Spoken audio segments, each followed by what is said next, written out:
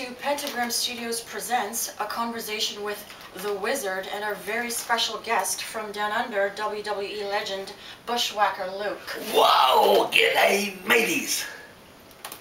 Wizard, you being the mastermind and manager and mentalist who can see the future of wrestling, past and present, please present to us what you see about the future of this next big bout, which is coming up Saturday, August 28th at Lee's Palace in Toronto. I don't have to be a mentalist or a thought reader to know that this gentleman to my immediate left is going to be securing a victory over Bloody Bill Scullion at Lee's Palace on the 28th of August. I'm going to explain to you simply this. You are looking at a legend. You are not only looking at a bushwhacker, you are looking at a sheep herder. And the sheep herders invented hardcore wrestling. They invented it, they mastered it, and Bloody Bill Scullion, you are what I consider nothing but a cheap imitation.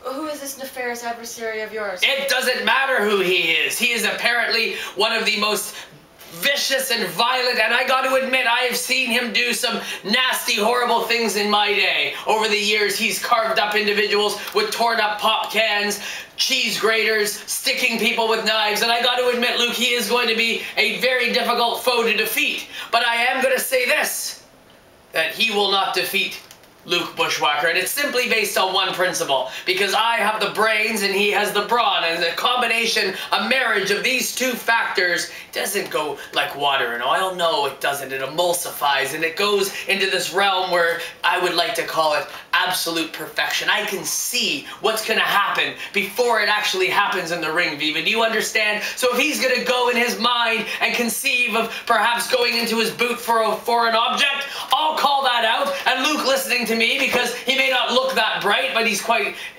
susceptible to my mental prowess, he will listen, and then he will have the advantage over Scullion. He will be able to have a type of a response before there was even an action. Wizard, I'm also very well aware of the past of classic wrestling and nefarious foes such as the Iron Sheik and evil moves such as the Camel Clutch, which you might want to demonstrate on me perhaps, but right now tell me... You would only be so lucky. Oh. Tell me, can you demonstrate these powers of future perception that you Future perception, I knew you were going to ask that even before you asked. I was prepared, and we have not set anything up to make you look good, although already you look fantastic and smashing, I have to admit. Don't you think? From the toes to the nose, mate! That's correct. How can I concentrate on the show when I've got Viva beside me? Whoa! Look at the Sheila! All I want you to do right now, hold this pencil. I want you to look into my eyes, and I want you to state a simple thing, just a simple idea to show you my powers. State any number you wish between 1 and 1,000. One that comes to your mind. Don't pick the first one that comes to your head. Change your mind. Now, say that number out loud for the audience at home to see and hear. Well, my first one was 97. And then you changed it to? 98. 98. And why did you pick 98? Because you said not the first number I That is right, but that is the reason why, is because I had 98 written down on the piece of paper before we even tried the experiment. And that is just a number. Can you imagine an offense built around this concept of a manager who can not only read his opponent's minds, but control the opponent in the ring as well? But this man doesn't need control. This man is a master. He's a legend of wrestling. I tell you, this man is one of the most recognized faces, and it is an ugly mug. But this forehead didn't get all carved up from sitting around and playing video games and eating cheese doodles. This got all carved up from being in the ring with men like Bruiser Brody and Abdullah the Butcher and Andre the Giant, the legends of wrestling. And look at who's sitting here still to this day. Look who's still in the ring night after night after night, winning, winning, winning, winning. I don't deal with losers. I only deal with winners. And this man, in my opinion, is one of the most incredible athletes in the world today. Luke, take it away. Whoa! Wizard, you said it all, mate. But I'm telling you fans out there, over the years, I've been through many matches. Back in the 70s and 80s, hardcore, barbed wire cage matches, barbed wire matches, fire matches, four-way chain matches, boot camp matches. You name it all. Royal Rumbles. The Royal Rumbles. I ventured on from NWA to WWE.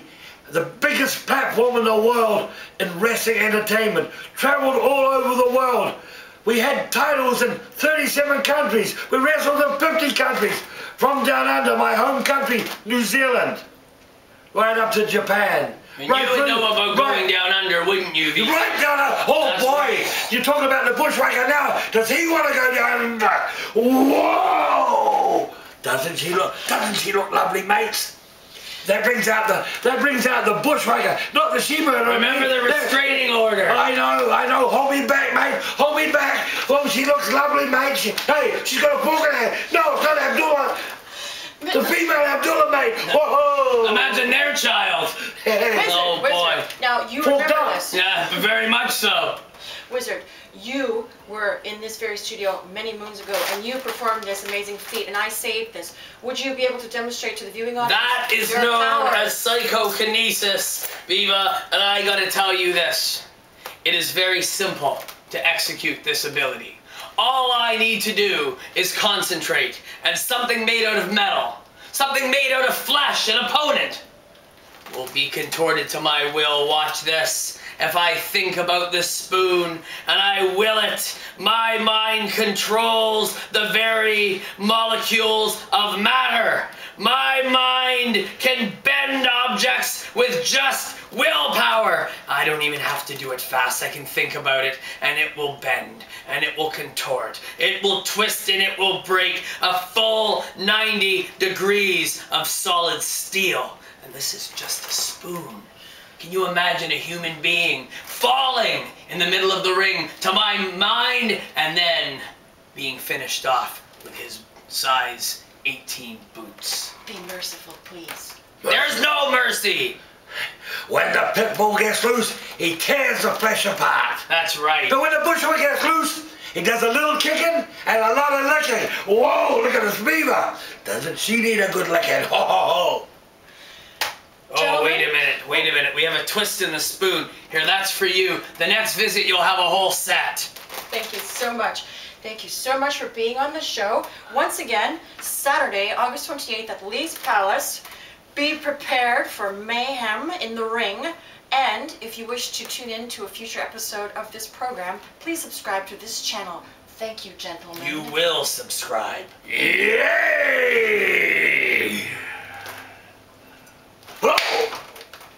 Nice work. Thank you, gentlemen. You're welcome. That was smooth.